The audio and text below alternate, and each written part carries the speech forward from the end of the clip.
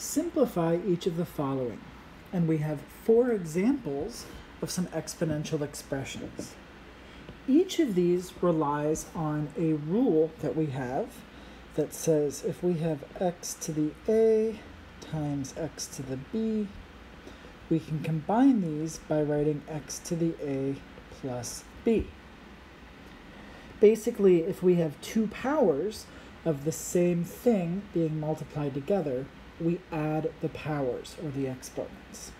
So, for x cubed times x to the 4th, we can combine these by adding the exponents, x to the 3 plus 4, which gives us x to the 7th power. Similarly, if we have x to the 12th times x to the 15th, we can add those exponents, and that gives us x to the 27th power, because 12 plus 15 equals 27. The next one isn't meant to be tricky, but there is something you've got to be careful about. We've got y times y to the 24th.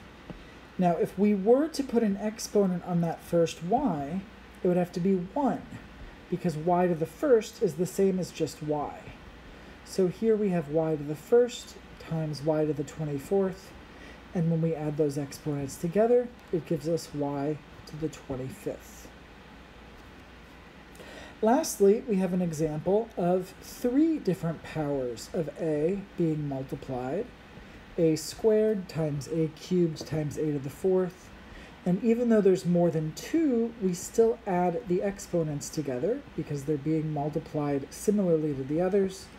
And here, 2 plus 3 plus 4 is 9. So this becomes a to the 9th, which is our final answer.